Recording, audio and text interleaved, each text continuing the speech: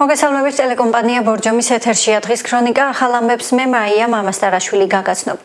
ევროპული საქართველოს პრეზიდენტობის კანდიდატი ბორჯომისა და ახალციხის ამომრჩევლებს მესხეთის სახელმწიფო თეატრში შეხვდა.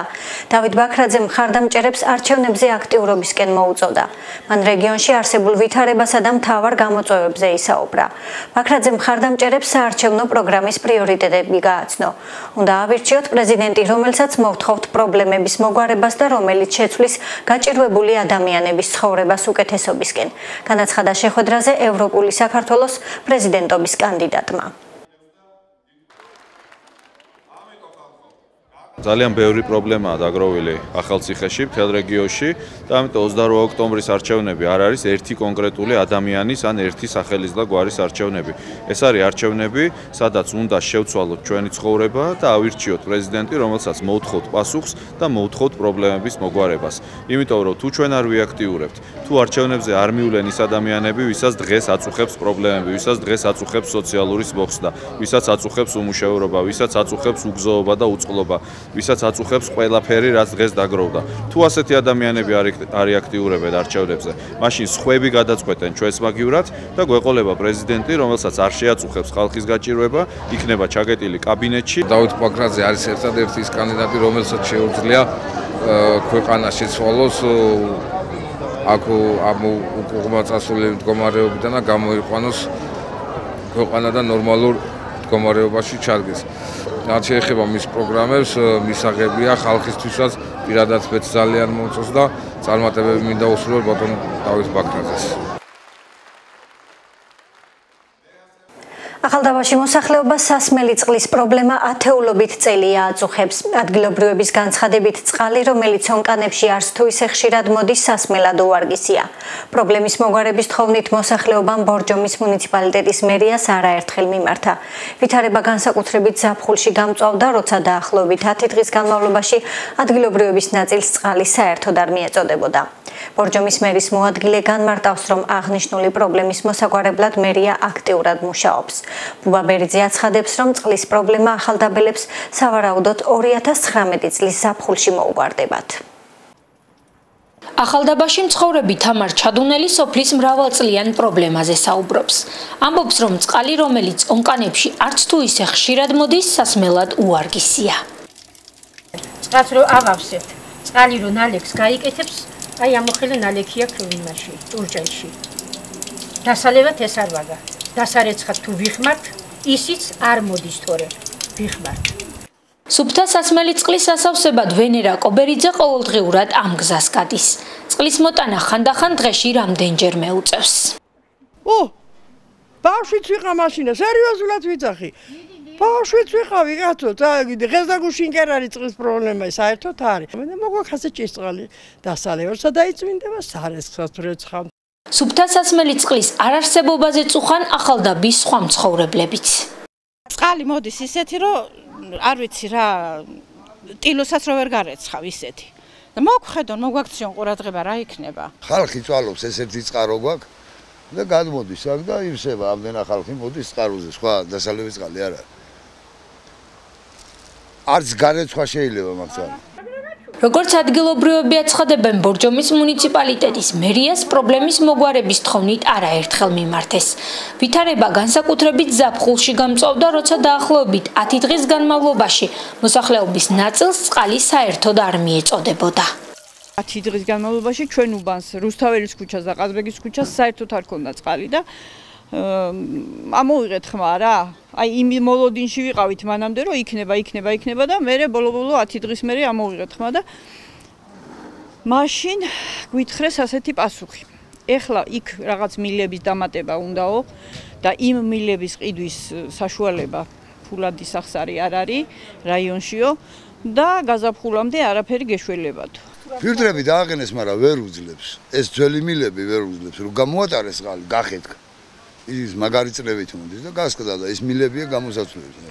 ბორჯომის მერის მოადგილე განმარტავს, რომ აღნიშნული პრობლემის მოსაგვარებლად მერია აქტიურად მუშაობს. ბუბაბერიძე აცხადებს, რომ წყლის პრობლემა ახალდაბელებს სავარაუდოდ მომავალი წლის ზაფხულში მოუგვარდებათ. წელს ახალდაბაში დასრულდა ახალი გამწმენდი ნაგებობის მოწყობა, რომელიც არის თანამედროვე ტიპის და დაჯდა დაახლოებით 700,000 ლარი. ჩვენ ახლა ვიწყებთ სათავე ნაგებობიდან გამწმედ ნაგებობამდე მილის შესვლას, რომელიც არის ძველი ამორტიზირებული, ეს არის 2 კილომეტრ და 600 მეტრზე საუბარი და უკვე ამ მილის შეცვლის შემდეგ ჩვენ უკვე გვექნება საშუალება, რომ ახალდაბას მოსახლეობას მიეწოდებოდეს სასმელად ვარგისი წყალი.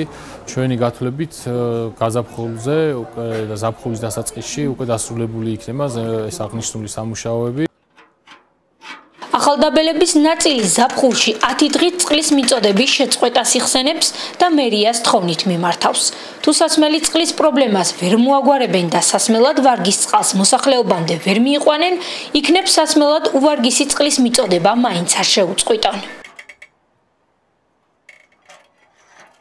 საკრებულოს რიგგარეშე სხდომა გაიმართა დღეს ბორჯომში. დეპუტატებმა სულ 2 საკითხი განიხილეს. ისაუბრეს იმ შენობა ნაგებობებზე, სადაც წინასაარჩევნო კამპანიის პერიოდში პოლიტიკური სუბიექტები ამომრჩევლებთან სააგიტაციო შეხვედრას გამართავენ. ასეთი შეხვედრებისთვის სოფლებში კულტურის სახლები, კლუბების შენობები და რიტუალების სახლები განისაზღვრა. ქალაქში კი კულტურისა და ხელოვნების ცენტრი, სამუსიკო სკოლა და კინოთეატრის დარბაზი შეარჩიეს. მეორე საკითხი მერიის ერთ-ერთი თანამშრომლის რანგირების და მისი ხელფასის ოდენობის განსაზღვრა იყო.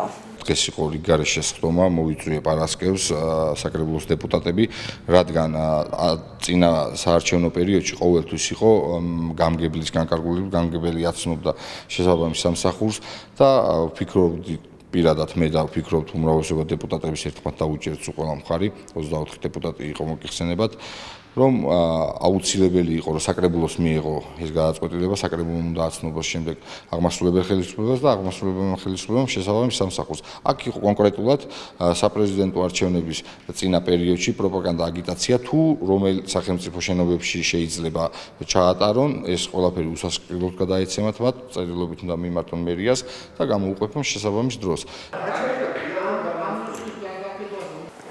დაბაში ნახანძრალი ტყის გაწმენდითი სამუშაოები თითქმის დასრულდა. მოხდა დაზიანებული ხეების ტერიტორიიდან გადანა.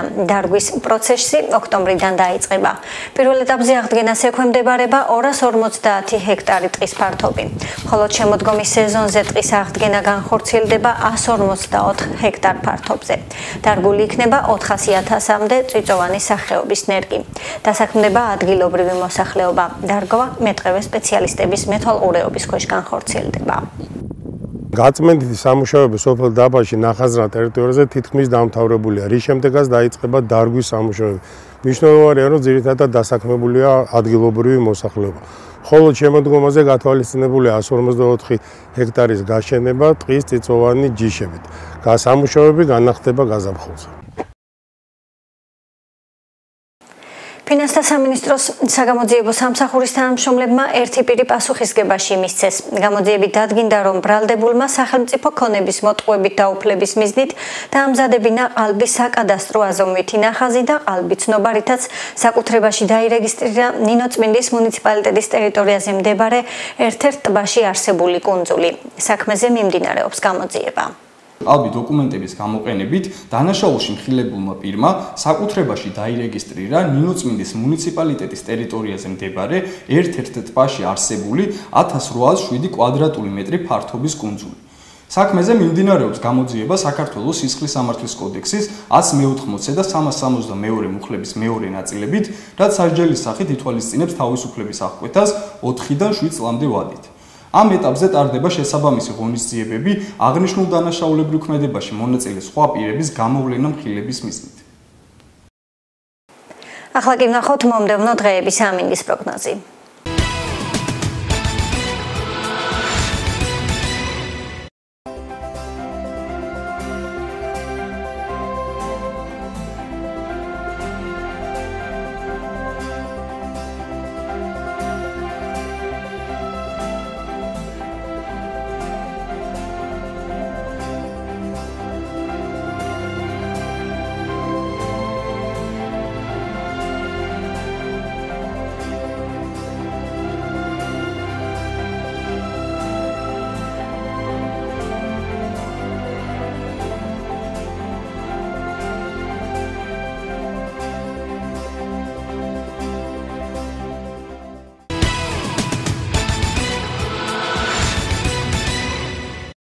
ასეთი იყო დღევანდელი დღის ქრონიკა. სიუჟეტების ნახვა შეგიძლიათ ტელეკომპანია ბორჯომის ვებ გვერდსა და Facebook-ის გვერდზე.